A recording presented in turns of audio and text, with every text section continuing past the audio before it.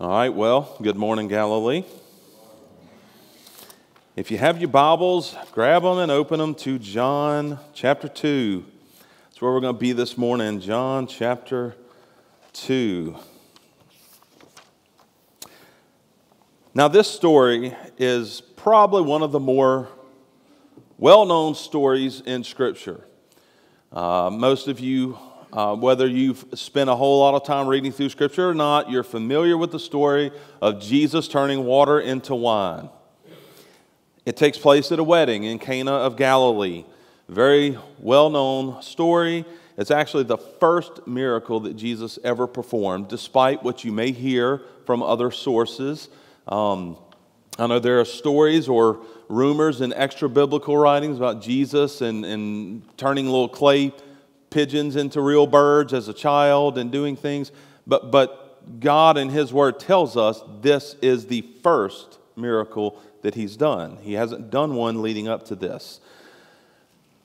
This is it. And all this reading this week about weddings, it just calls me to reflect on my wedding when Rachel and I got married. And so just last month, we celebrated our 20th wedding anniversary. And I think back on our wedding, and I guess I try and think of all the memories, and I think of how the day went and just what took place 20 years ago when we first got married. And probably the one memory that just keeps jumping out to me the most is the fact that I was late for my own wedding.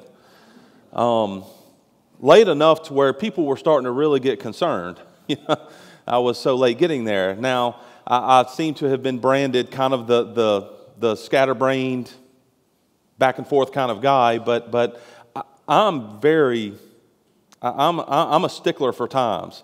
It's rare that I'm late for anything. My goal is to be here at 7 a.m., even if I have nothing to do up here on a Sunday morning for church, an hour and 15 minutes early, sometimes earlier than that. I like to be everywhere early. I don't like to be late, so I'm not someone who's just late all the time. But the reason I was late for my own wedding is, at the time I drove a little single cab, four-wheel drive Nissan pickup truck. Not very big. I mean, if you know what I'm talking about, those little vehicles, you put two people and you get one little bag and that truck's full. And my wife drove a little Saturn that was not in the greatest of shape. And we were going on our honeymoon to the Smoky Mountains for a week. And everybody kept telling us, you can't take either one of those vehicles to the Smoky Mountains. I mean, you're getting married January the 3rd. You're going to be there on January the 4th. It's probably going to be snow and ice up there. You need a different vehicle. So Rachel just so happened to have been working, babysitting as she was going through college for a lady whose husband worked at a dealership. And he said, I got you. I got you covered. I worked for the dealership. And he ran a dealership in Hammond. And he said, I'm going to get you a good four-wheel drive. You need four-wheel drive for the snow and ice that could be up there. And so you need something four-wheel drive. You need something bigger, something with a cab. So I'm going to get you something that would be neat, an SUV.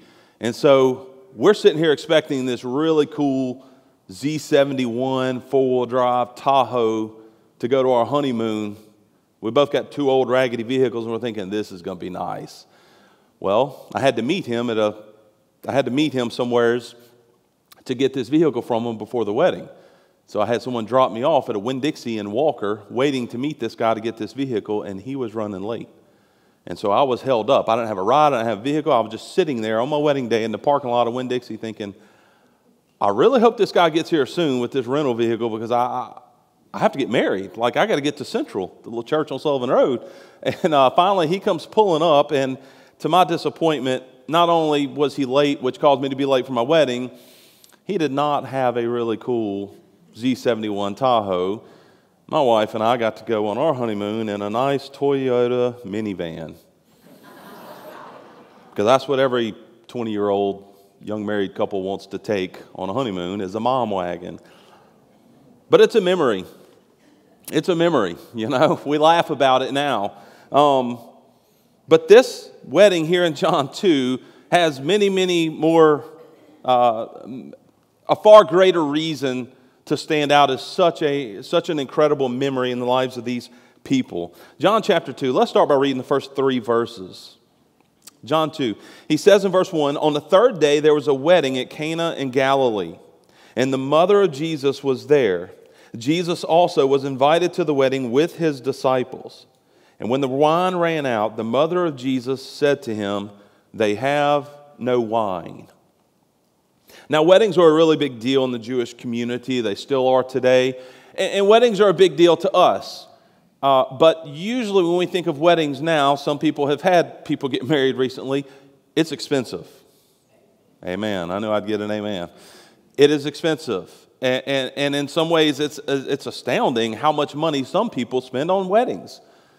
It's a lot, but back then, it was a little different than how it is now.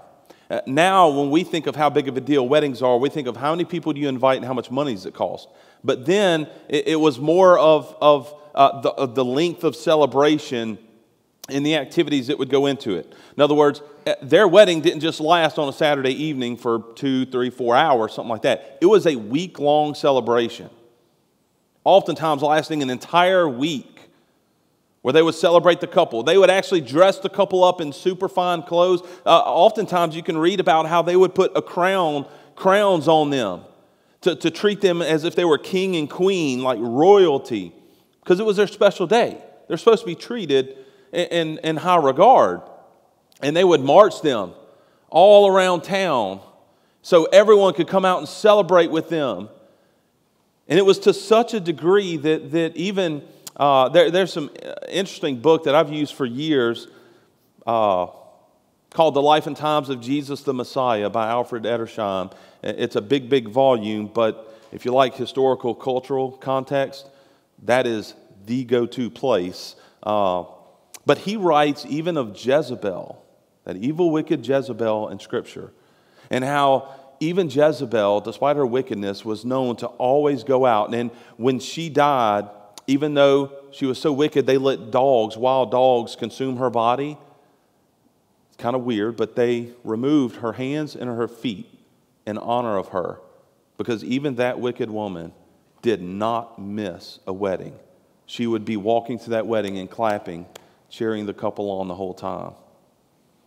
That's how big of a deal these weddings were to the Jewish community. But not only was the actual wedding ceremony and celebration important, wine was incredibly important.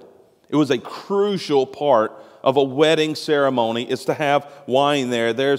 You can read about families that would spend most of their lives saving up and storing up wine so that they would have plenty of wine for when their child got married, to have the wine there. And actually, it was opposite of the way it is today. Some of you would say, please change it back. It was the groom's parents that paid for all this, not the bride's parents. The groom is the one who was supposed to have all of this he needed to provide for this ceremony, and have all of this wine that they have saved up over years and purchased and acquired, so that when they have this week-long celebration, they have plenty of it out there. That was the groom's job. And you think of what it kind of symbolizes. It's not that wine wasn't a big deal because they just had to have something to drink for the whole week. It's more that it symbolized joy and prosperity and good times. It was more for what wine stood for, that you needed to have it there, than actually having something to drink. And you think in these simple terms, if a groom and his family, if this groom can't even supply adequate wine for this wedding, how can I be sure that you can adequately care and protect and take care of my bride, of my daughter? You can't. And so it was a huge deal, a huge ordeal. My wife and I tend to be a little bit on opposite ends of this. I can speak a little more freely now because she's not at this service. But I tend to overshoot everything, and she tends to undershoot everything. So we like to say, let's both throw an idea out there and just pick something in between, and that's what we'll go with, because we're probably both off a little bit. But when it comes time for food, meals, whatever it may be, getting stuff, acquiring things, I always think we need way more than what we need, and she'll undershoot it. She'll buy one pizza, and I think, there's 6 of us in our family. And she'll say, yeah, but it's a big pizza. Everybody can have 2 slices. And I said, 2? Like, we have 2 teenage boys. They'll eat that whole pizza just themselves. If it was up to me, I'd order 3 pizzas. And she would say, you're being a glutton. You don't need that much food. And so I would overshoot. She would undershoot. And we can laugh at those differences. We do that with the youth ministry all the time. I don't know how many times I've bought stuff for some kind of event, and I realize I've got tons left over. But I'm always afraid of running out. I would rather have extra than not have enough. I guess that's my mindset. And so it causes me to overshoot on everything usually.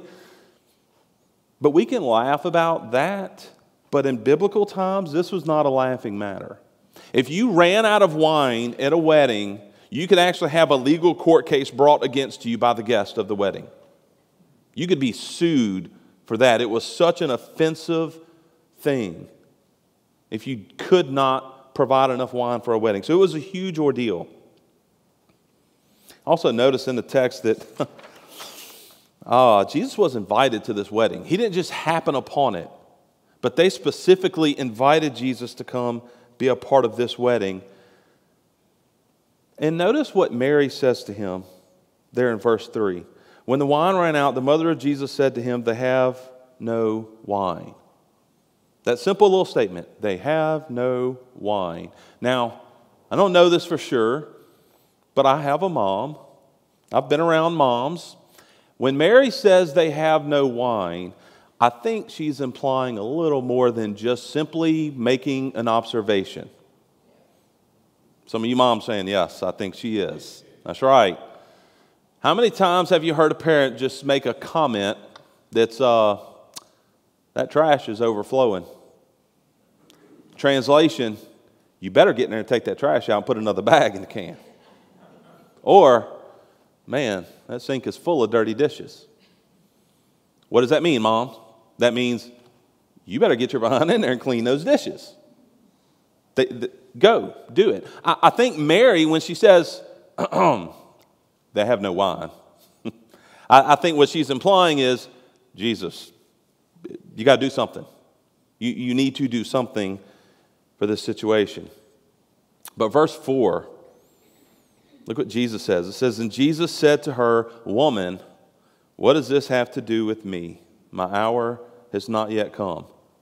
Now, if my mom said, "Hey, that trash is full," and I just looked at, "Woman," it's probably as far as it would go, and it would stop right there.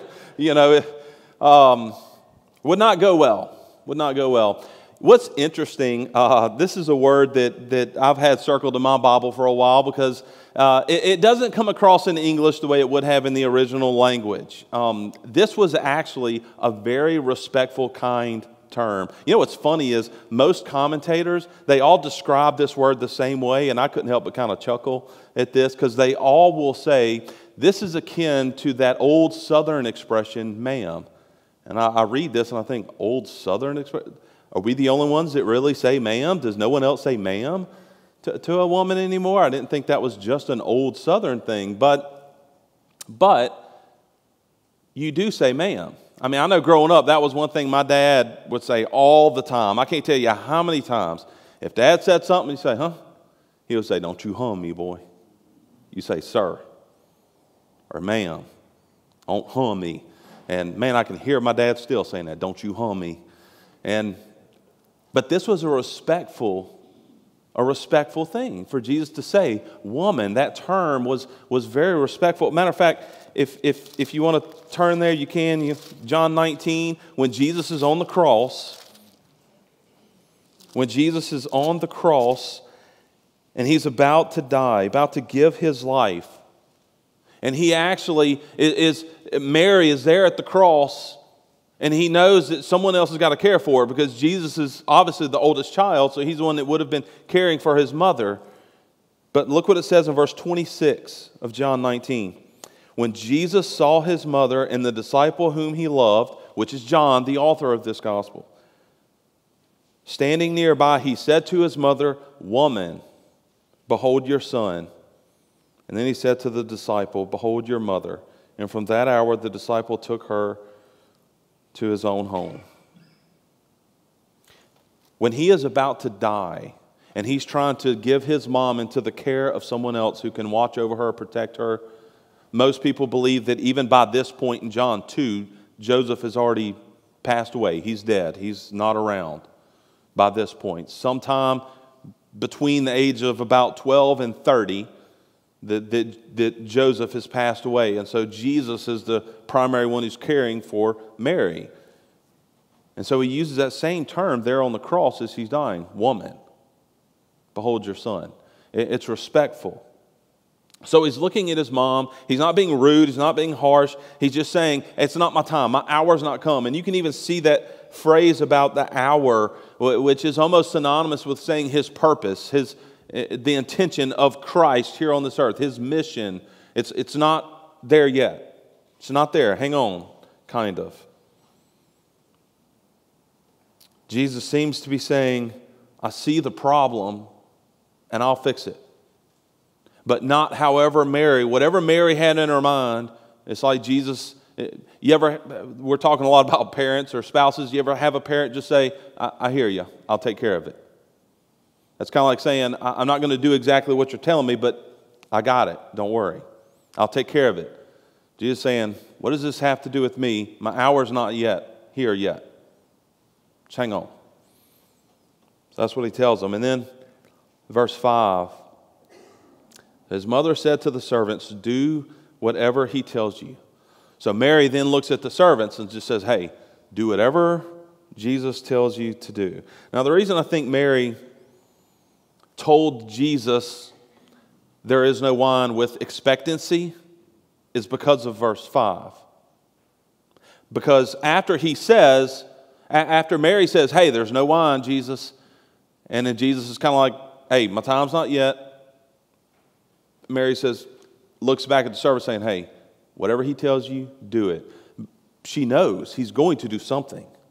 She knows Jesus is somehow going to take care of this problem, fix it, do something. She knows that. She has gone to Jesus with expectancy. I think that's a good, simple lesson for us as well. Do you go to Jesus with expectancy? Like Mary did. Do you go expecting something's going to happen? He can fix something. He can change something. Jesus is the one who can solve this problem. It may not be the exact way I want it, but he can take care of this. So that's the problem that we see that they've faced. There's no wine at this wedding. And then we move to the provision. Look at verses 6 and 7. Now there were 6 stone water jars there for the Jewish rites of purification, each holding 20 or 30 gallons. And Jesus said to the servants, fill the jars with water. And they filled them up to the brim. Now these are stone water jars used for purification. He specifically tells us that. But stop and think about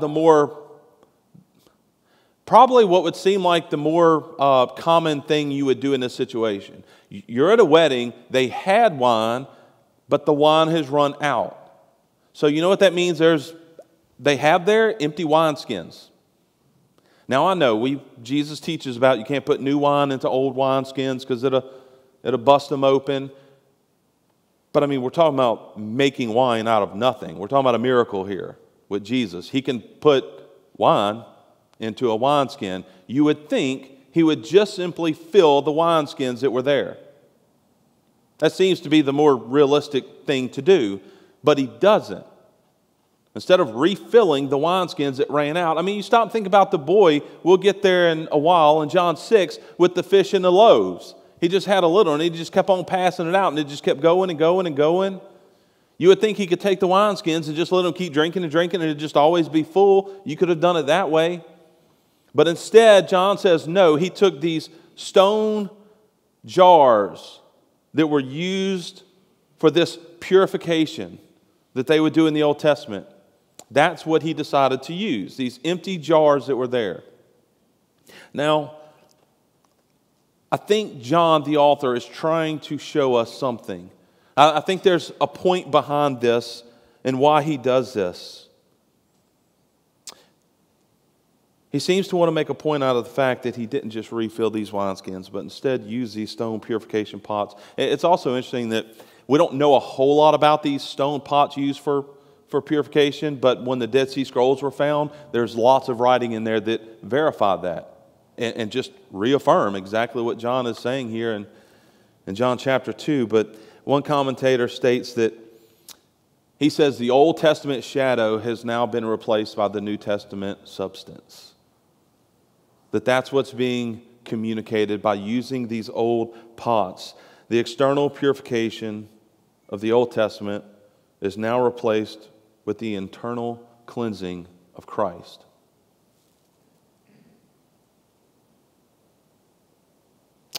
It's also interesting how Scripture uses this wine that's put in these pots as a metaphor for joy. A metaphor for joy. You know, I was talking with a church member this week and about bread and wine and how that's used in Scripture, and I just found it interesting that, or he was telling me how fascinating it was because he didn't know that. But look at Psalm. You don't have to turn there to be on the screens if you don't want to turn there. But Psalm 104, 14 and 15, the psalmist writes, "You cause the grass to grow for the livestock and plants for man to cultivate, that he may bring forth food from the earth and wine to gladden the heart of man, oil to make his face shine and bread to strengthen man's heart." The wine is there to gladden the heart of man, to bring joy to man. And then also in Judges, we've got some somewhat poetic writing in Judges 9, verses 12 and 13, where he writes and says, "And the tree said to the vine, 'You come reign over us.' But the vine said to them, 'Shall I leave my wine that cheers,'" notice this, "'God and man and men, and go hold sway over the trees?'" There you see wine cheering the heart of both God and man.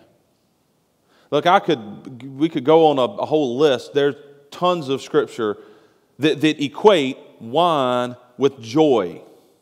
That's what it represents often in Scripture. And as we read there in Judges, mankind and God are both cheered and full of joy with wine.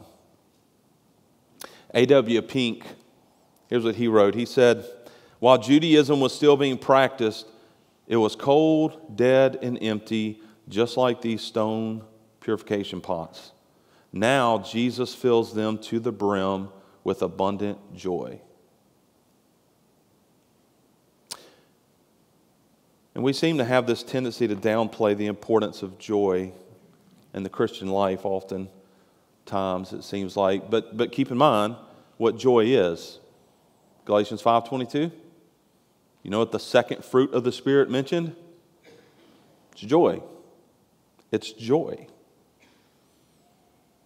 Love, joy, peace, patience, kindness, goodness, faithfulness, gentleness, self-control.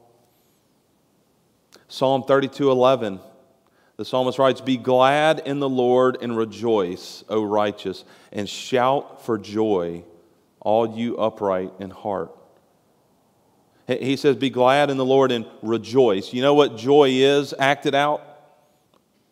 The verb form of joy is rejoice. When it says rejoice, that is joy being acted out. If you're full of joy, what do? You rejoice. Rejoice in the Lord is what he tells them. Be glad in the Lord and rejoice, O righteous, and shout for joy. Romans 14:17. "For the kingdom of God is not a matter of eating and drinking, but of righteousness and peace and joy in the Holy Spirit." You know, I think oftentimes we just assume that part and parcel to being a Christian is righteousness. You need to be righteous. We know that. That's kind of a given. And so we focus on that. I need to be righteous. I need to be a righteous person with my conduct, because that's what it means to be a Christian. And we also know we need peace with God. Clearly, I want to be on God's side. I don't want Him against me. And so we focus on that, I think, pretty easily. But keep in mind what Romans 14:17 says. "For the kingdom of God is not a matter of eating and drinking, but of righteousness and peace and joy in the Holy Spirit." John 15, look, fast forward in John just a handful of pages. John 15:11. You all know this verse. John 15:11, he says, "These things I have spoken to you, that my joy may be in you, and that your joy may be full." Not just have a little joy, but that it may be full to the brim like these water pots. That's why he's here. These things I've spoken to you, so that my joy will be in you. That's what he wants for us, to have joy. There's an old saying from the rabbis that said, without wine, there is no joy. And similarly, I would say a wedding without wine is kind of symbolic of a life without Christ. There's no true joy there. I mean, just think practically about the Christian life if there's no joy involved. Are you drawn to someone who has no joy in their life? No, I don't think so. Me neither. We all know those people where it just seems like everything is negative all the time. One of those comments that I know I've used with Miss Tony, not about Miss Tony, but to Miss Tony, being a music person, is I've referred to those that are more minor chord people, not a happy G chord, because those minor chords are the kind of somber, solemn sounding, and I think, man, have some joy. Just have some joy in your life. That's what we're called to be. I can remember a testimony from a former church member here that worked at Exxon, and he was telling me, he said, man, I had a group of guys that I was always with, and for the longest time I would watch them, and this one guy just stood out to me, and it seemed like he never had a bad day. And he said, I hate to admit it, but it aggravated me. Because I thought, you always seem like just nothing shakes you. You just have joy. Why? And it drove him nuts until finally one day it culminated with him going to this man and saying, what's the deal with you? Why don't you get all aggravated and worked up about anything? Why are you happy? I don't understand. What is different? What's your deal?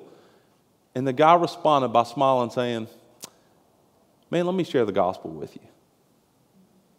And it led to his salvation. That's how he came to know the Lord.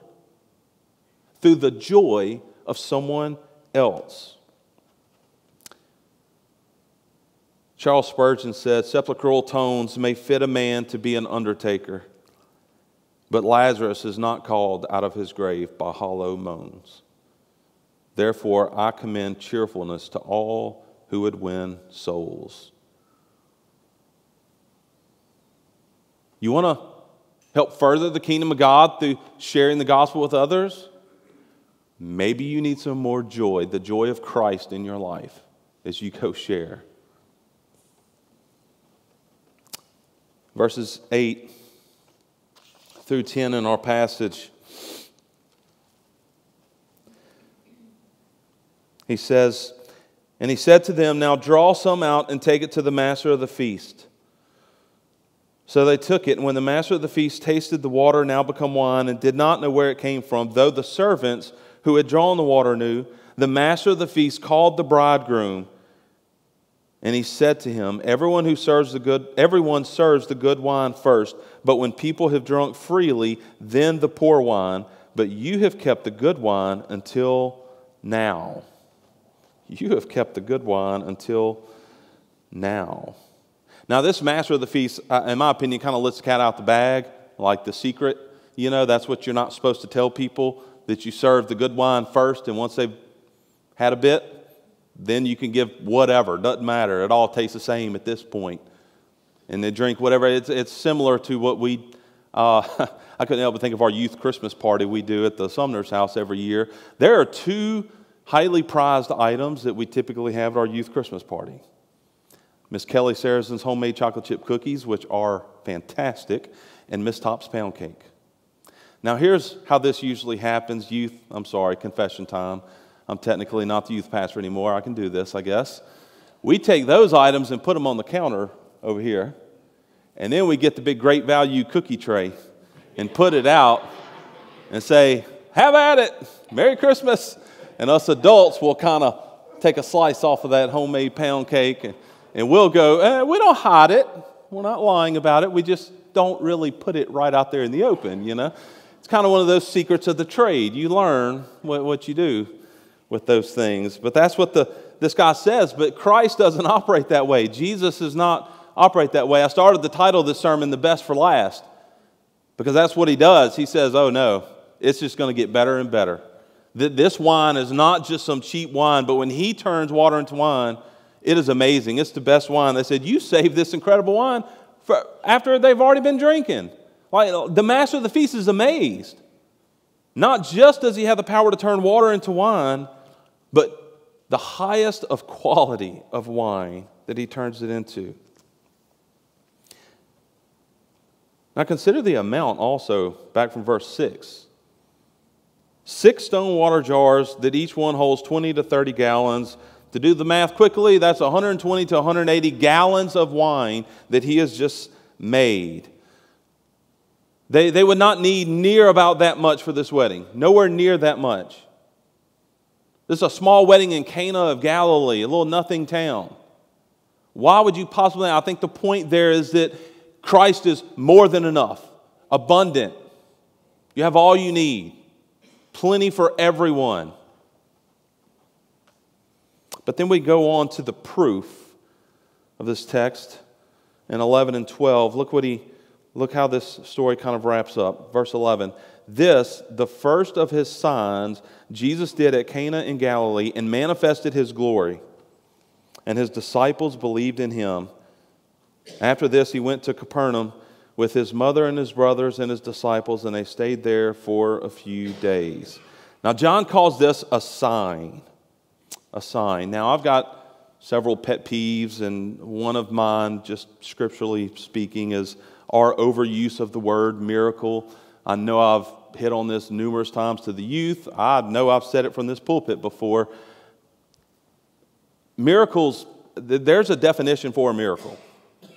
The most common thing you hear people say when a baby is born, oh, look how beautiful, what a miracle. I hate to be the downer kind of person. It's not a miracle. That's called biology. It happens all the time. You can have, that's how new life comes about. It's not a miracle. It's amazing. It's awe-inspiring. It's fascinating. We love it. It's beautiful. Cherish it. I'm not downplaying it. I've got 4 kids myself, and it's amazing. Each time one of my children were born, it was an amazing experience, but it's not a miracle. You learn about that in middle school biology. It's how new life comes about. A miracle is something that goes against all the laws of nature, against everything. That's a miracle. If this just all of a sudden started floating, you've never seen that happen before, that's a miracle. That we have gravity. It doesn't work that way. You don't just, this is not just simply something that's awe-inspiring like a birth of a child. This is a miracle. You don't just take water, you take an empty jar and the servants filled it, and it specifically says to the brim. In other words, they didn't fill it 2/3 of the way to where Jesus just took some really highly concentrated wine and added it to it to make it wine. No. They filled it with just water to the brim, and then instantly when you dip it out, it is the most incredible wine you've ever had. That is a miracle. That's what a miracle is. Not a beautiful sunset. The sunsets every day. Been happening for all of creation. It's not a miracle. It's beautiful and it's amazing, but that's not a miracle. This water into wine is a miracle. So what's the purpose? Why do this? Because he tells you there, this is the first of his signs. Well, we know what a sign is, right? A sign points to something. A stop sign is telling you, stop. A street sign is telling you, this is the street that you're on. That's what signs do. They're trying to point to something. And John tells us this, the first of his signs. So Jesus turning water into wine is a sign that's supposed to tell us something. What's he telling us? Well, I think in short, you could say what he's telling us is not only does Jesus have the opportunity or the ability to turn water and just transform it like that into wine, but he has the power to take you, a sinner, and transform you into a saint. He has the cleansing power to wash away all of your sins. That's what Jesus has the ability to do. Look, I want to wrap this up in a fun, maybe a fun way. Do y'all remember the story in the 90s? They had children's books about the family of bears. Do y'all remember that? What I'm talking about, the family of bears. They had little children's books that you read. Anybody? Y'all know what I'm talking about? Yeah, the Berenstain Bears. Everybody knows about the Berenstain Bears, except the vast majority of people you talk to, when you ask them, that's what they'll say. Yeah, I remember the Berenstain Bears or the Bernstein Bears, but that's not the name of the bears. They're the Berenstain Bears. There's no I-E. It's an A-I, Berenstain. But we misremember it. We don't think of it in the right way. There's a bunch of them. I could sit here and go through a whole list, but there's some of the young people would know. They've probably heard about this thing they call the Mandela effect, where a whole large groups of people remember things just totally differently than the way they actually were. Kind of like the little Fruit of the Loom logo. Most people would swear it's a little cornucopia with the grapes and the apple and the orange and all the fruit coming out, but there has never been a cornucopia in their logo, ever. It's just not there. It's just not there. You even think of the old Snow White movie, right? With the wicked queen, and what does she say? Mirror, mirror on the wall, who's the fairest of them all? Except that's not what she says. But everybody will swear, yes, I know that story. She says, mirror, mirror on the wall, who's the fairest? But she doesn't. She says, magic mirror on the wall, who's the fairest of them all? Even some of you Star Wars people, y'all know the old line, Luke, I am your father. It's not what he says. That's only a few words. That's not what he says. He says, no, I am your father. Everybody named Luke has had someone go to them and say, Luke, I am your father, and make that joke about that. But that's not what he says in the movie. We misquote it all the time. He says, no, I am your father. Not Luke, I am your father. Even, hello, Clarice. Not a movie I ever thought I'd quote from here. He never says, hello, Clarice, in Silence of the Lambs. He says, good evening. He says all these other things. He never says, hello, Clarice. Never says it. There's a bunch of these. The Monopoly Man, I tried these out this week with some of the Monopoly Man, he's got the big old mustache. He's actually a rendition of J.P. Morgan from back in the 30s. He didn't leave anything for me. No kin, I don't believe. But the financial wizard, but he had the big mustache. He's got like a hat, a tuxedo, and the monocle and all that. Except he doesn't have a monocle. But everyone would swear he has a monocle. What am I getting at? We can oftentimes be misled. We think we know things. If you were to poll people, I guarantee 90% of you would have took it to the bank that Monopoly guy's got a monocle. That's how everybody remembers it. But it's not true. You're just off. And likewise, I think when we think about life and what kind of this is bringing, the world will try and convince you. And so many of us get absolutely fooled and convinced that our joy and fulfillment will come if we could just get that promotion at work that we so well deserve. If we could just get one more pay raise, then I would have enough money coming in. If I could just fix this one thing in my marriage, all would be well, I'd be happy. If I could just get my house remodeled or get a new pool, then it would relieve all the stress and I'd be great. I'd be fine. If I just had another vehicle, you could go on and on and on. And even though we know that it's wrong, so many of us are absolutely convinced that our ultimate joy and fulfillment will come somehow in these worldly things that are offered to us. But I think what Christ is, what we see in Scripture is that no, all of that will leave you behind. Just like many of us are totally wrong on quoting movies and things that we think we remember and know, but we're wrong. Just like that, so many of us will try and find that joy and fulfillment in worldly things when only Christ can truly bring that eternal joy that will save us. So here's what I want to leave you with with this story of the miracle of turning water into wine at Cana. If you have trusted Christ for salvation, think about the symbolism here with joy and wine. Let joy mark your life as a Christian. Go share that with others. Let the joy of Christ flow through you so that others can come to know Him through your life. And if you don't know Christ in a saving way, very clearly, Jesus has the power to take water and instantly turn it into wine. But even more amazing, He has the power to take you, a sinner, and transform you into a saint, into a believer. And that can happen right now, today. Let's pray, and we'll close.